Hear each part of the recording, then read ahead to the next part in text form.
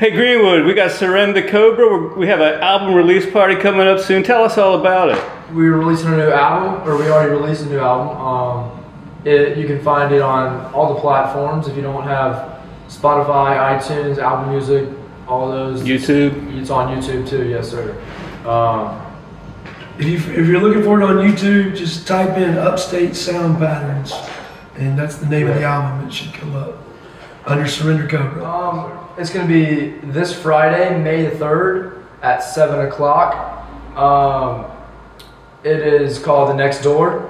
It is on Maxwell. It is, what is the address? 219 Maxwell Avenue. Next door on Maxwell is the official name. Right across the street from Uptown Market. That's where we are right now. Yeah, it's just a few steps down from the Mill House. So it's good. But it's a really cool new venue that just opened a couple months ago.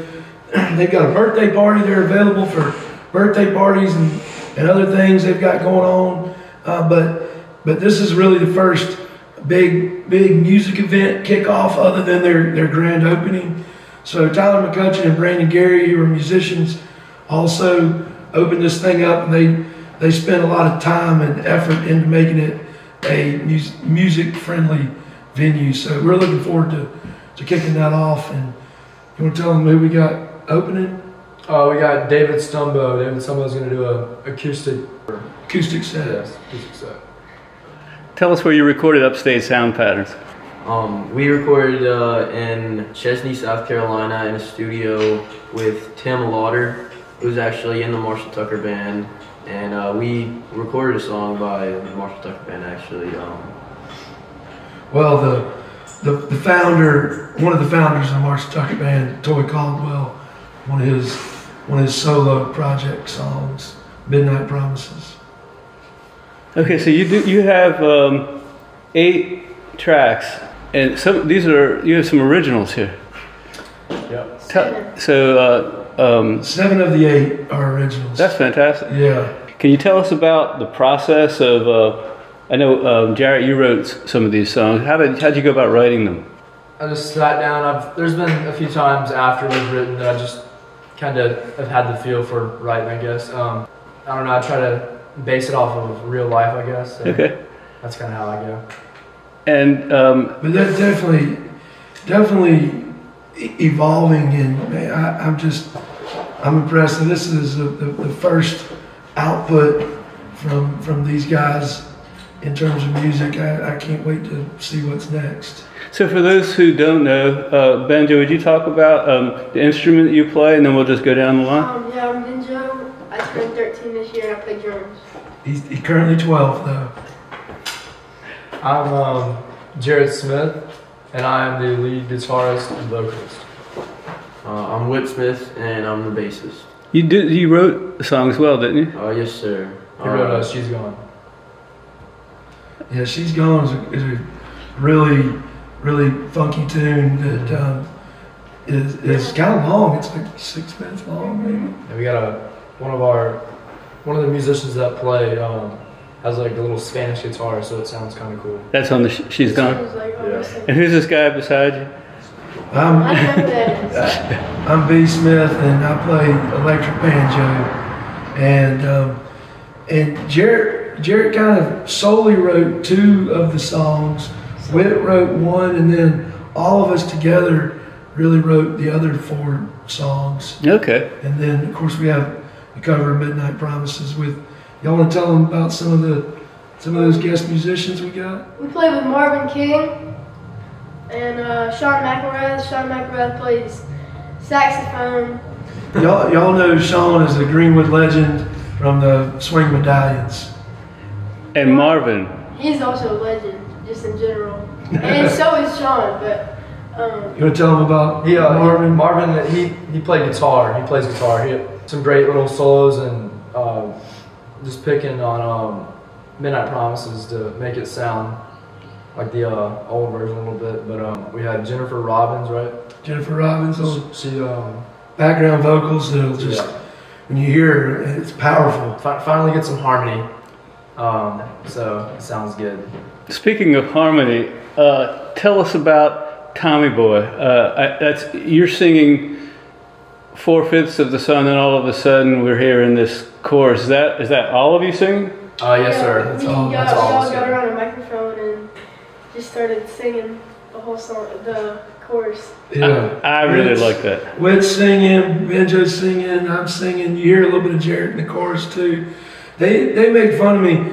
That song, basically, I can't even remember how it came up. We were talking about folk music, and I just started to come up with it. I played it for Benjo, and I was like, Benjo, don't you know this old folk song? He's like, no, I've never heard it. Who wrote it? And I said, I did. But then it wasn't just me. These guys helped me to develop it. I mean, so some of the songs I have an idea, and they turn it into what is listenable, I guess, from bass standpoint. But it's kind of I'm kind of a bit of a history nerd. It's a song, a storytelling song about a soldier. It's supposed to be, it doesn't say it, but it's supposed to be set World War I, goes off to war, doesn't know his wife's pregnant. He's just a normal guy that's a war hero, but he dies in the war, and isn't a saint, but is still a hero. Yeah. It's a fictional story though. It is a fictional And story. then also going back to guests, we had our granddad DeWitt. Oh yeah, we didn't even mention that. Yeah, y'all want to tell about We had our on Tommy Boy? Speaking of Tommy Boy. granddad DeWitt Smith The third, the third. He played the mountain dulcimer on Tommy Boy. So little rhythm to it. Yeah, so that little kind of strumming that you hear in Tommy Boy, that's my dad, their granddad. So we had 3 generations of Smith boys on the album. That's cool. Good. Now I know you're happy if it's just family and friends listening, but I would like millions of folks to hear this. So what I'm asking folks is to listen to it, then share it. Do you have any? Yeah. Absolutely. Yeah, I mean that's the goal, is for as many people that, we don't make the music just for the masses, but we certainly, the more people that are into it, I think, am I right? yeah. You don't make it just to be commercial, but we certainly welcome anybody that wants to jump on the bandwagon and listen to it. We come from a really rich musical scene here in Greenwood, and we're inspired by a lot of musicians around here, and there's basically 4 nights of the week you can go out and find entertainment in Greenwood. And I think that's one thing that's inspired us, is the history. We also had a guy named Mike Blackwell play keys and organs. Great musician that basically adapted to whatever we needed on tunes. And then the great Ronald Radford, who played in Randy Travis's band and for the Marshall Tucker Band, just last night got inducted into the South Carolina Entertainment and Music Hall of Fame with Marcus King and Josh Turner and Jane Robelo.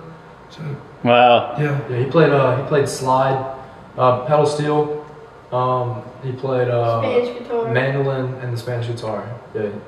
Great. Tell me what your favorite song is on the album. Well, I have two. Me personally, I have 2 favorite songs between "In My Head" and "Thinking About Us," or "Thinking About Us." I like both of them. "Thinking About Us" is more country, but "In My Head" is kind of upbeat. So Is it because of the drum in it? I like the drum too. Yeah, that makes it my favorite a lot. Jared, how about you? I liked, I guess, some of the first few ones are, I guess, I feel like more popular for some of the viewers that I've heard, but I kind of like "It Ain't Your Birthday Anymore" right now, so that's kind of where I'm at. Yeah. Okay, Whit? Yeah, I kind of like Vanessa said, "In My Head" by Jarrett, and that's probably my favorite on the album. Good. Mayor? Mine are all the songs my boys wrote.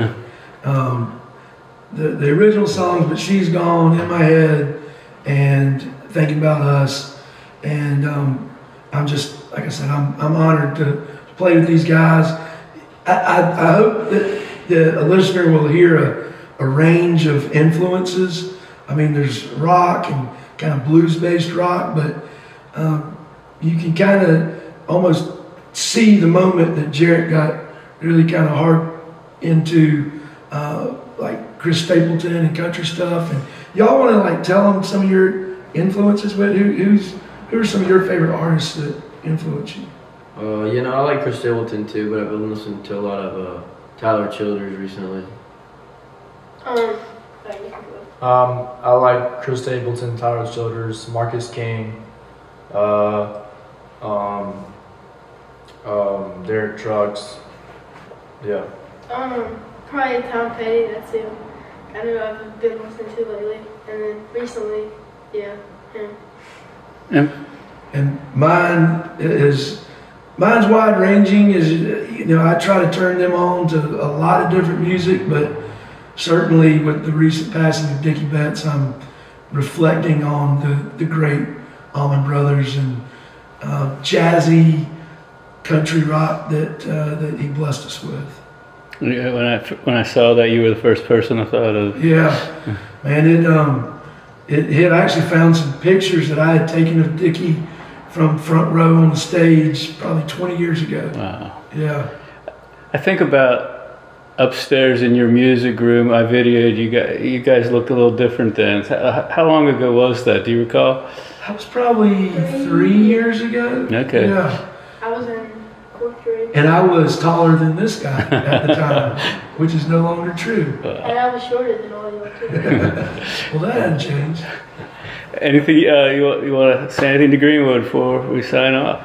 Well, we're grateful for the support from Greenwood, and we want to continue to spread it and let everybody know wherever we go to spread it where we're from the great city of Greenwood, South Carolina. We're so lucky to live in. So, yeah, y'all come out and check out this anything venue. Anybody's welcome. So Yeah. come out Friday. Yeah, and we'll be celebrating Whit's birthday too. Whit turns 16 tomorrow, so Cool. we'll be wishing him Happy birthday. happy birthday. All right, guys. Thanks so much. Thanks. Thank you. And we'd like to thank Next Door on Maxwell for hosting us here and for providing this venue and for the sponsorship.